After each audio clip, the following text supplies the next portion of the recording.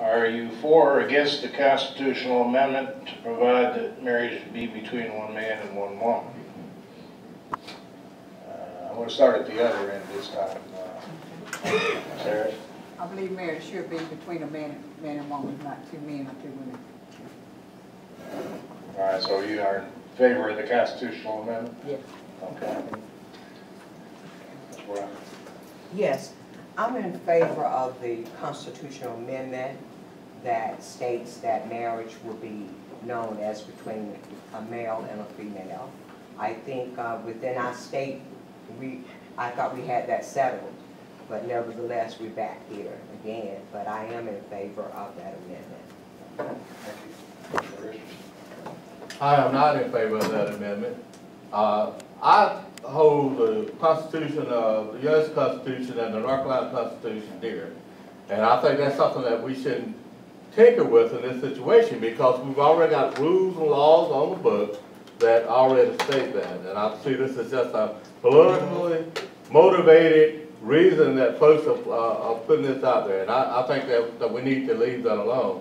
I definitely support marriage between a man and a woman.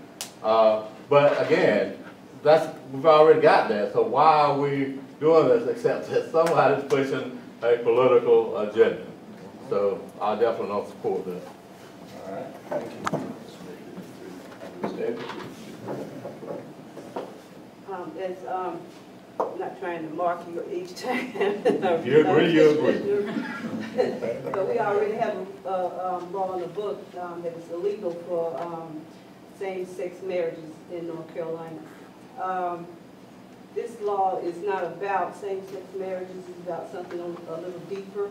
And you have to actually look into the law and explore it to see exactly what it's about. It's about trying to take away grandparents' rights to take their grandchild to the hospital if they need to, when they have care of their grandchild.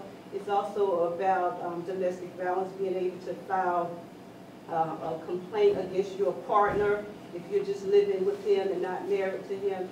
It's about taking away that right.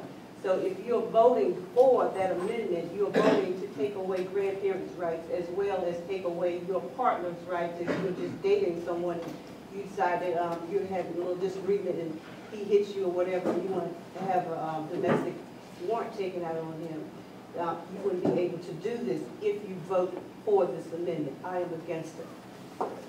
Thank you. Commissioner Jordan? I too am against the constitutional amendment that's currently on the ballot for May.